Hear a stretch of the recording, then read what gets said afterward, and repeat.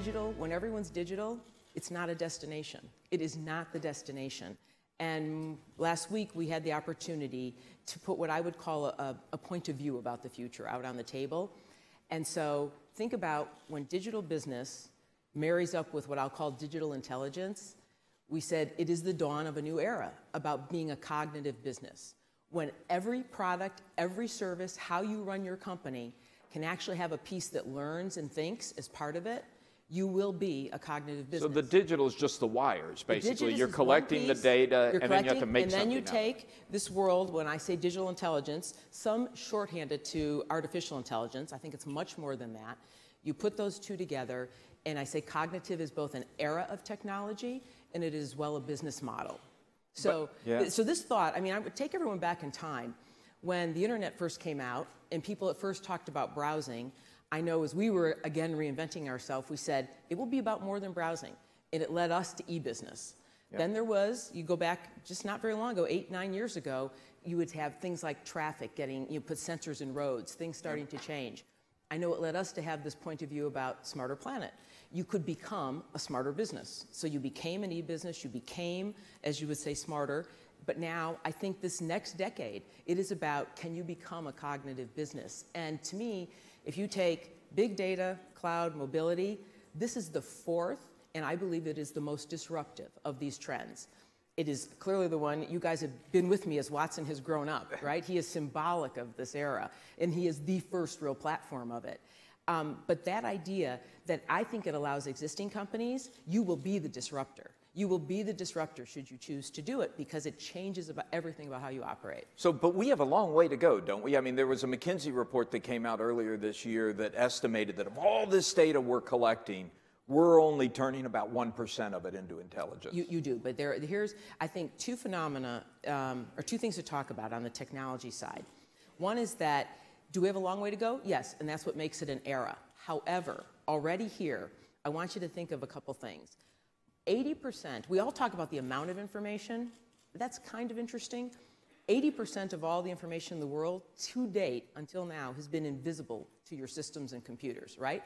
It's songs, it's movies. I mean, you might store it, but you don't know what's in it. You don't understand what's in it. And so that's until now.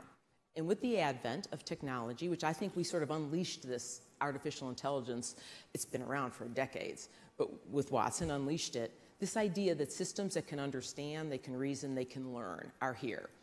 But you also have this idea, back to digital, that a lot of businesses are rewritten in code, right? I mean, take a look. A car has 100 million lines of code in it. Mary will be here later today.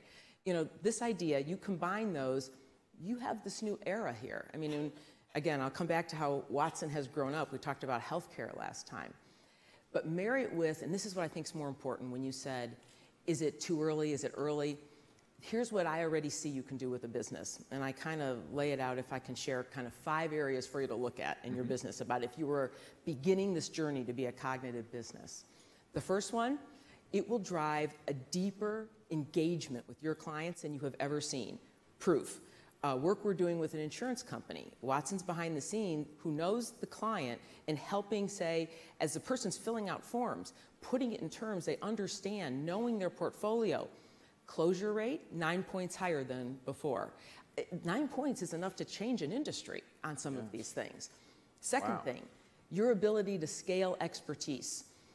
If you just think of, if any employee in your company could perform as the best one did. And so the US spends $156 billion a year on training in business.